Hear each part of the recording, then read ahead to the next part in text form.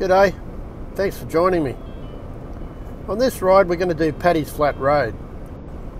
This is a very popular ride amongst riders from southeast Queensland and northern New South Wales, and through the winter months it's quite a tame ride. With a difficulty level of almost zero, all you've really got to watch out for on Paddys Flat Road itself is oncoming traffic and maybe the odd kangaroo. However, throughout the subtropical summer months, things can get a little gnarly, and old Paddys can throw up some pretty interesting surprises.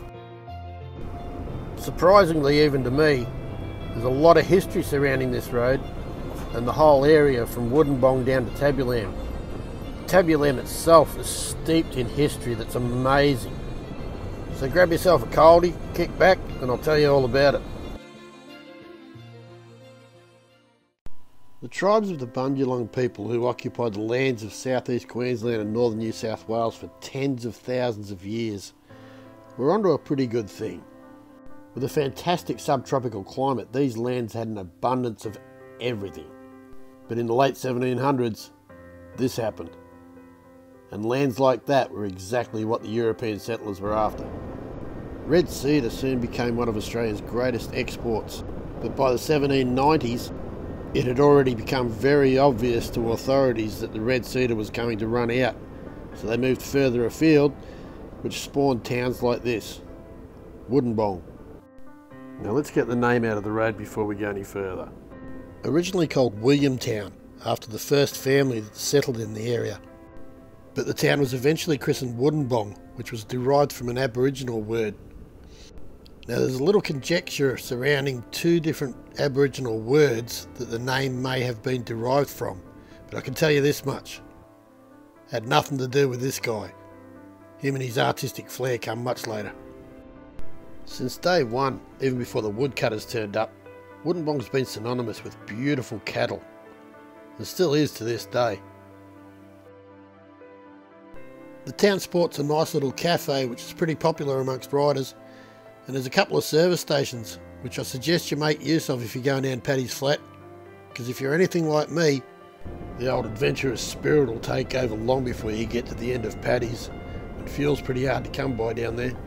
I'm using Clarence Way here to get down to Urbanville, but if you prefer to get straight into the dirt, I'd suggest you go out to the east a little bit and use Emu Creek Road.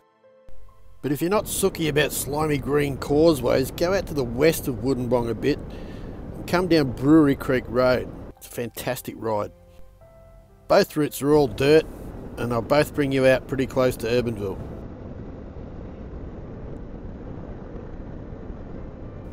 Urbanville is nestled in the afternoon shadow of what's known on the map as North Obelisk. Bit of a stretch. Anyway, locally it's known as Crown Mountain. Urbanville and Woodenbong are only 12 kilometres apart, and they both started out as cattle stations in the early 1800s. Extreme isolation and very hostile natives made life very difficult. Urbanville was known as Tabulam back then, a name that was derived from the Aboriginal word for lice. In the 1850s, a couple of guys were making their way from Drake to what's now known as Ipswich. While camped on a creek bed, they stumbled across this stuff.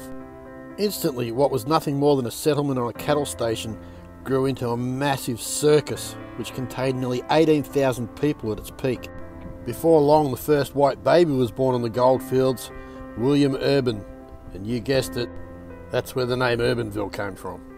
After the short-lived gold rush, the town went through a few stages of relying on the timber industry, beef cattle and dairy cattle, which supported a nice new butter factory.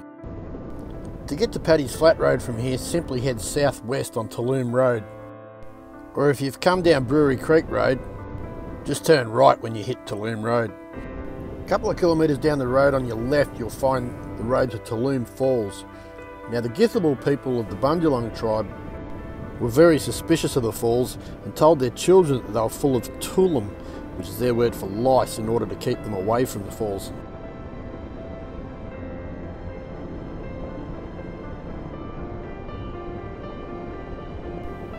Just down here on the right, I'll point out where Brewery Creek Road comes out. Here it is here. So we're now only a couple of kilometres away from the top of Paddys Flat Road. We're also now in what is actually still called the area of Tabulam.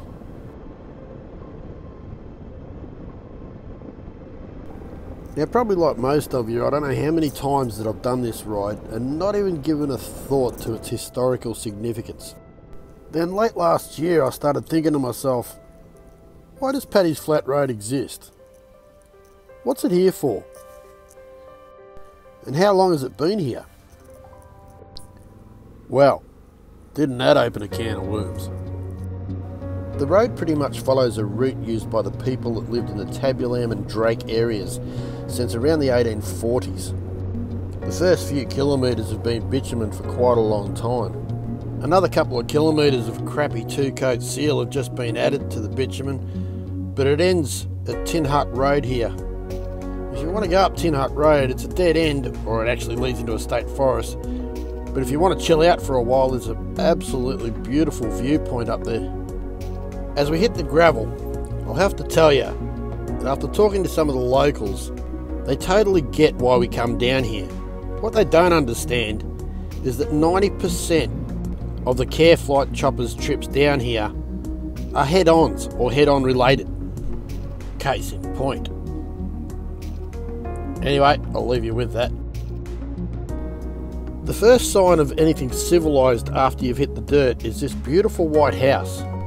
Now, I've no doubt that most people ride past this house and think, nice house, and that's about it. But most don't realise this is the old Tabulam pub. Built in the 1880s by a guy called Big John Payne, the pub has been lovingly restored by the last couple of owners. The current owners were nice enough to take me through the house and have a bit of a look around, and the detail and attention to its historical past was amazing. Big John passed away in 1910, and his wife Mary continued running the pub until the 1930s. Big John's buried a couple of hundred metres back up the road, under a fairly elaborate monument. So why a pub out here, you ask? Well, quite simply, this was the epicentre of the gold rush. And with 2,500 thirsty miners in the immediate area, who wouldn't start a pub? There was even an annual race day that was held opposite the pub, just on the other side of Tabulam Creek. Imagine the goings on when a couple of thousand miners turned up for that. This whole area is still to this day peppered with mine shafts. Just down the bottom of the hill here, about halfway between the pub and when you cross Tabulam Creek, is Billy Mays Point. I'm told by locals that this small patch of land that backs down to Tabulam Creek was a bustling village providing miners with shops and even a hospital. And there's even a cemetery down there somewhere. It's privately owned now and barely has anything to show for those boom times. A couple of hundred metres down from Billy Mays, you'll cross Tabulam Creek. If you look down to the left as you cross the bridge, you'll see the original crossing.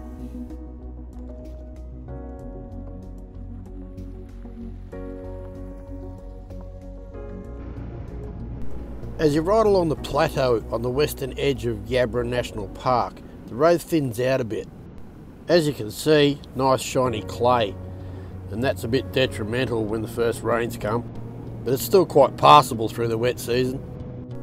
The descent from the plateau down into the Clarence River Valley has usually got quite good traction, but if you are here in the wet season, don't be fooled. There's every chance that you're about to turn around and go home. On this occasion a couple of wet seasons ago we were very lucky to get through, and if you look up above Andrew on his 1290 here, that river sand had been washed up there a couple of days earlier, and the river had actually been a couple of metres higher than that again. Old Clarence can get a bit angry on occasion. Now, time to make reference to the only bit of history that anybody seems to know about down here. The tank traps. In order to get through that, I'm going to have to revisit the Brisbane line, which I spoke about in my first video. The Brisbane line was a line of defences from Brisbane to Tenterfield. Not Adelaide, not Perth, just Tenterfield. So the Australian military hierarchy, being what they were early in World War II, decided that the Japanese might come down Paddys Flat Road. And these little concrete pyramids, we're going to stop them in their tracks. At the time of their construction in 1942, the only Australians that had ever experienced a full frontal attack from the Japanese were the 2nd 30th in Malaya and the Chocos, or National Guard, in New Guinea. If any of these guys were consulted before the construction of these pyramids, I'm pretty sure the reply would have been something like, "Don't waste the concrete." You see, the Japanese were nearly more inclined to use bicycles than tanks, and they did a type of blitzkrieg just like the Germans, but instead of tanks and Stukas, they just used people, waves and waves of people.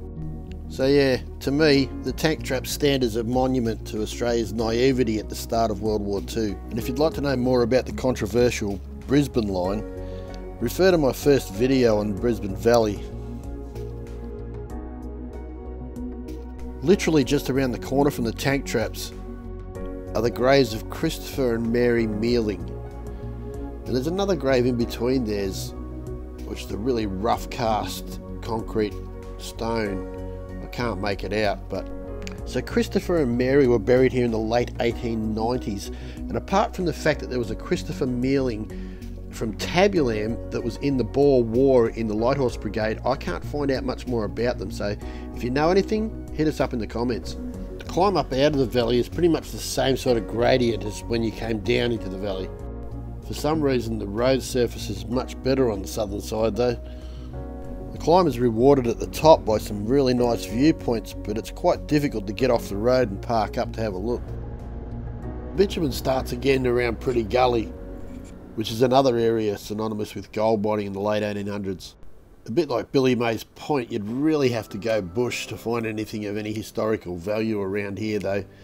There is apparently a lot of mine shafts around here as well, and there are water races or water channels which we use to shift water around the goldfields, and that was used in the process of removing the ore from the gold. There's nearly always a story around the names of places in these old goldfields, but not Pretty Gully. It was called Pretty Gully because, well, it's pretty. There's new bitumen all the way out to the Bruxner Highway now, and they've done it out of this cheap ass 2-coat seal, and they've left loose 5mm gravel all over it. So you might want to take that into consideration before you start getting too excited. Now you have a couple of options between here and Tabulam. You can try Hooton's Road to the east. Rumour is the bridge has been replaced and you can actually get into Benalbo, but I can't say for certain whether there's any truth in that. The other option being Sugarbag Road to the west, which will take you into Drake, but it can get a bit dodgy in the wet, and it is quite an adventurous ride sometime. Now as we approach the end of Paddys Flat Road and turn left onto the Bruxner Highway to coast into Tabulam, I'll start my story about the town. In 1840, 23-year-old Scotsman Peter Pagan and his brother-in-law William Evans were the first white people to claim any land out here. The pair built a shack and started farming sheep. In April 1841, from about 200 metres away, Pagan noticed some Aborigines enter his shack. He shot at the natives unsuccessfully and then tried to pursue them on foot. Later that day, Pagan's body was found on the banks of the Clarence River. Now the ensuing crimes that were committed in the name of reprisal were absolutely horrendous. To cut a very long story short, over the best part of the next 2 decades, Aboriginal camps were razed to the ground, their children were stolen, and many innocent tribesmen were simply shot dead. One relatively tiny story in a very dark chapter of Australia's history. Oddly, in the midst of these reprisals, one white family was getting on famously with the Wallumbille people of the Tabulam area. They even employed them on their brand new station. And turns out that the family owe a hell of a lot to these guys, because they taught this guy how to ride a horse really well. A little bit of a prerequisite if you want to become the first ever leader of the Light Horse Brigade and consequently the first ever general in Australia. Henry George Chevelle was born here in Tabulam in 1865, always known as Harry, presumably after his childhood mentor King Harry Mundine of the Wallumbille tribe. On a side note, all the Chevelle siblings were all fluent in Wallumbille. Harry's exploits in military history are seemingly endless. Leading the first ever contingent of mounted infantry to leave Australia, he was much loved by his troops. When World War I broke out, Harry could often be seen in the trenches in Gallipoli, one of very few lieutenant generals that ever bothered to go and see how their troops were going firsthand.